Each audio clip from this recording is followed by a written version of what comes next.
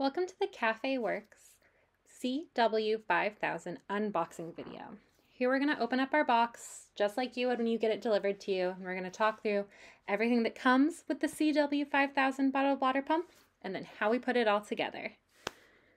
All right, in this box you're first going to find your install kit. This is going to include 3/8 beverage tubing as well as a variety of fittings and a tubing cutter. Next is our sort of welcome thank you card. It's got a QR card. It's going to take you to this video and other videos. Next up in here, we have our power supply for the bottled water pump. This will be sort of our last step in getting everything installed. Here is the actual water pump system. On the left is the pump, on the right is the accumulator. It will probably come already connected like you see here. Additionally, we have fresh water pickup tube for a 5-gallon bottled water jug. We'll go ahead and take the box off the counter, and here we'll begin our installation process for the CW5000. We're going to start by removing the plastic covering the water pump system.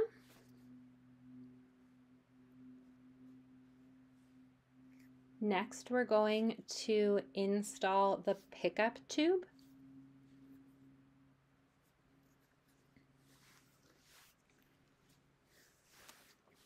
What's important to do here is remove the little plastic covering from the inlet side.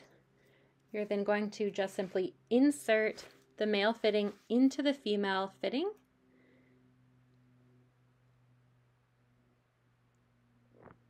There's a small locking mechanism underneath. You'll just slide that up to hold the pickup tube hose in place. You're then going to plug in the float switch. That is going to be the top inlet. It says float. Next, we're going to build our install kit to connect to whatever single piece of equipment we're going to be using the CW5000 on. Commonly, we see this used with a single group espresso machine, a hand wash sink, or a pitcher rinser. The install kit is going to come with pieces to install any one of those.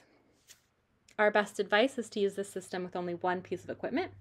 First, we have our on-off switch, our check valve. This is the fitting if you are connecting in a pitcher rinser. It's an elbow valve. It'll have a little clear white silicone gasket. If it falls out in the bag, just pop that right back in. We also include 2 different fittings for the 2 most common sizes of stainless steel braided hoses on an espresso machine. You'll want to double check which one is going to fit your machine before you get started.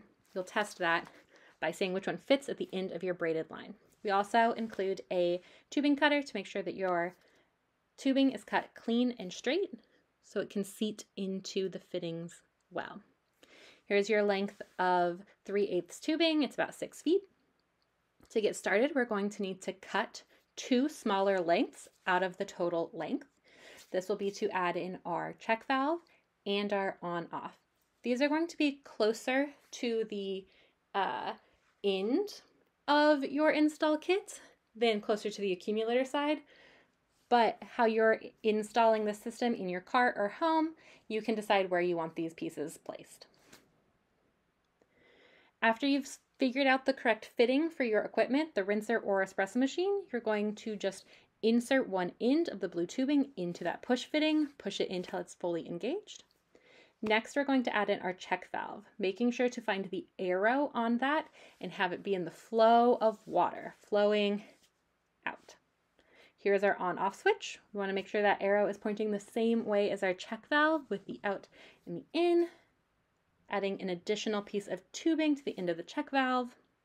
We're now going to push in our on-off. Finally, we're going to add the longer length of tubing to the end of the on-off valve. And that is our entire install kit. Ending with the fitting we need to connect to our piece of equipment, check valve, on-off switch. Then the end of the longest length of tubing will get inserted into the accumulator.